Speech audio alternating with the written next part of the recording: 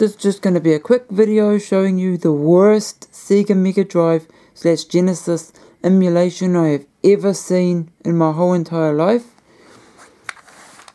So I bought this 14-in-1 game card off AliExpress about a year or two ago, and it cost me $1.50 including shipping, which was an incredible deal, so I couldn't resist. I had to get it.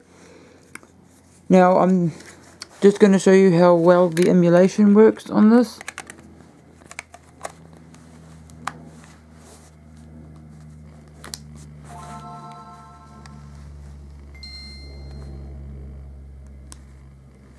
I'm not sure how well you can see that screen there. That looks a bit better. Now I'll just show you how it's got Metal Slug, which is the original Game Boy Advance game, which runs perfectly as it's not being emulated, but all the rest are Sega Mega Drive games, or they might be Sega Mega Drive games, or they might be Genesis ROMs. I'm not sure, but we'll go ahead here and we'll play Sonic.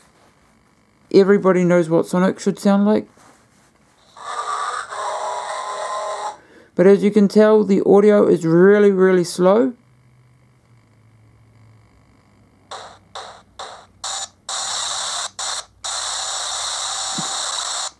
And as you can tell there, it sounds absolutely like garbage. But I'll go ahead and start again.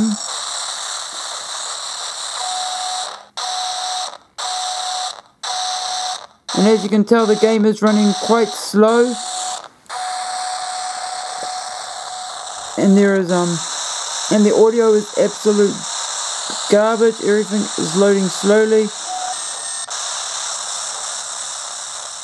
Yeah, so that game is basically unplayable. But just to show you it's not just this game that does it, I'll go ahead and choose another game.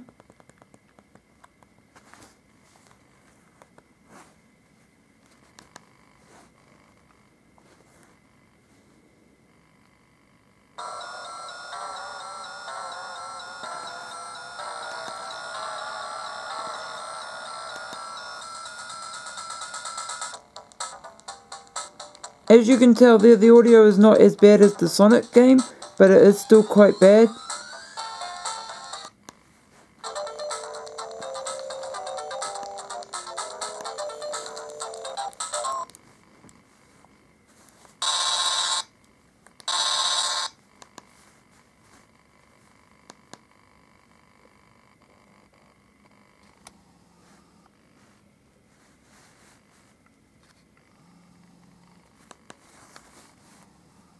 Yeah, so that was just a quick look at how bad the emulation is for Sega games you played on this game cartridge. I have actually played Sega Mega Drive games from a flash cart, Game Boy Advance flash cart, and they played a lot better than they play on this. I'm not sure what they're actually using to emulate the games from on this card. Yeah, so I wouldn't recommend this card. If you ever see one of these 14-in-1 game cards with Sega Genesis / Mega Drive games on them, I wouldn't bother with it. Unless you can get it for like $1 or $2. Then I'd pick it up just for curiosity sake.